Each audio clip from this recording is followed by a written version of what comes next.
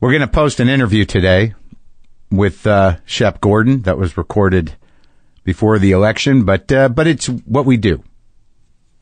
It's a good interview. It's a great interview. A lot of wisdom, a lot of talk about Alice Cooper and Groucho Marx and other stuff.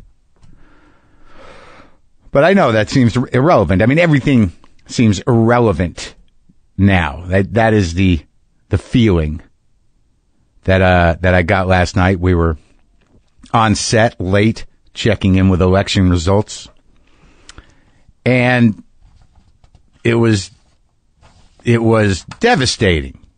There's no other way to look at it for people that believe in progress and change and cultural evolution. It's devastating for those reasons, whoever you decided to vote for.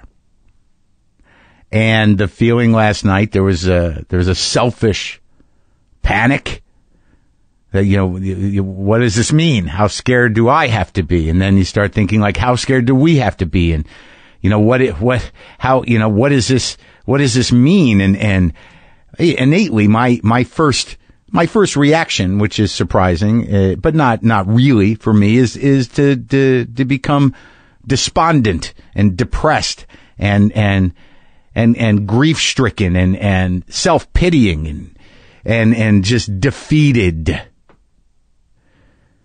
The bottom line is there's a fucking gaping wound in this country, and I don't know how it gets fixed. I know that I got to keep talking.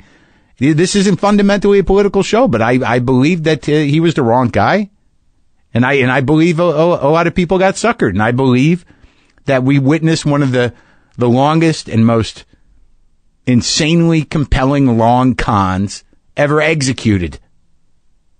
And who are the marks? Well, I guess on some level, more than half of this country, maybe the world. And this isn't the first time that someone has completely hoodwinked an entire nation. There's plenty of racism, plenty of misogyny, plenty of sexism, plenty of anti-Semitism, plenty of the worst parts of any country. There's plenty of that, but there was just plenty of people whose reaction towards the slow progress of social, racial, and economic change, their reaction was Trump. So that means the predominant feeling is, fuck you, fuck change, let's bring it back. Let's bring back something I understand, something narrow, something not only conservative, but something that feeds and justifies an entitlement that is shifting. Don't change anything. As a matter of fact, get rid of the change and progress we made, because it doesn't jive with me.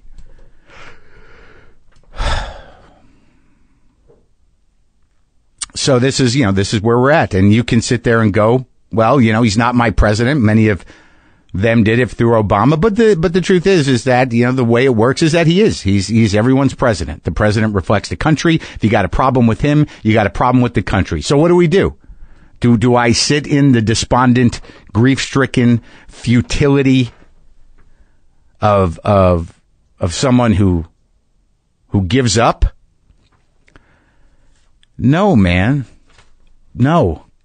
This is a shitty time and place. He will be a shitty president because he's a shitty person. So what does that mean? As an American, as somebody who believes in change and wants to, try to fight. Well, you keep fighting, you keep talking, you keep tight with your communities, and we try to fucking heal this gaping wound. Maybe I'm being too optimistic. What, am I going to yell at people? Fuck, I lived through 8 years of W. I fought that fight. Lost. Look, what I do here is I talk to people. about struggle, about art, about creativity, about personal problems, personal awareness, about social struggle. But I don't know what else to do. So maybe it's time to realize that tweeting is not social action. Tweeting is not activism. I got to change my life too.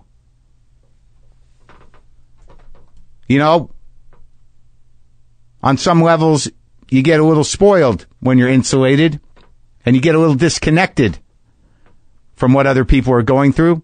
Maybe even your neighbors. Maybe even people that we don't know anymore, or that we thought we knew and then we didn't. But continuing to talk about these things, it's important. It's the answer, really. And that's what I'm going to keep doing. And that's what people should be doing all the time in their lives. Fucking talk to people. Talk to people in depth. Feel out where their pain is at. Feel out where you have common ground. Feel out, why we can all live together. But, under the surface was all this fucking hatred and anger and just garbage emotions that built up. But the weird thing is when you get one-on-one or in a group of people, in a circle full of people, things are different. Seeing someone face to face, feeling their life in your face and in your heart in that moment, feeling that. That makes a fucking difference. Now we're all fucking detached. We're all floating in our little narcissism pods that we communicate from. How do you think so much of this hate took place? The fucking phones. Now, I don't want to sound like an old man, but these are the extensions of our brains. These are, this idea that if you're smart enough, if you're together enough, you can adapt to technology and use it appropriately. It's not true.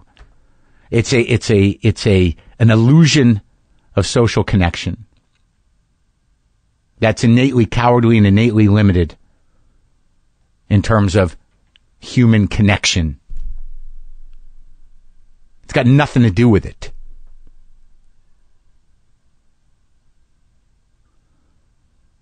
Man, it's like we work together. We work with these people. These people. Who are these people? You decide who they are. We're all people.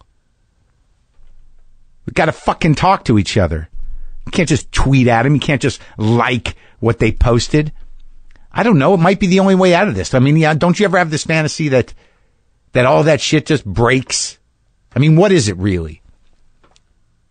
That's what I do in here. I talk to people, and all of my assumptions about anybody. Granted, I'm not talking about politics usually. I'm not talking about, social change necessarily. But everything I assumed about anybody that's ever sat in front of me was wrong because it was limited by whatever input I decided to focus on to define them. And when they sit down as living, breathing, fragile people, everything opens up. Because that's what humans do. And we've lost a lot of that. And this may sound trite, but what else do we got but each other? Fuck. I've worked with Republicans. I've had them open for me. I know people, and I've worked with people, and I am friends with people that think differently than me. Drastically. That's one of the beautiful things about comedians and about this world that we live in for the most part. Is that you can have those different views. Now, who knows if there's even a context anymore that will harness this shit. I don't know. But all we got is each other. I know that.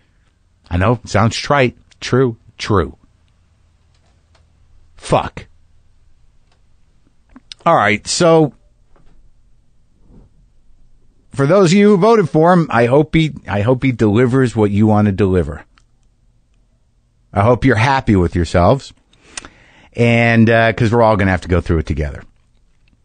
And those of us who didn't, that believe in a different type of country, that fight continues. And I'll keep talking here, and I'll keep talking to people, and I'll try to keep you entertained. I don't want to be selfish here, but you know, it just feels like things change. I don't know what the tone of things is going to be as we enter the new year, or how everything's going to pan out. I'll stay engaged, and I'll keep talking.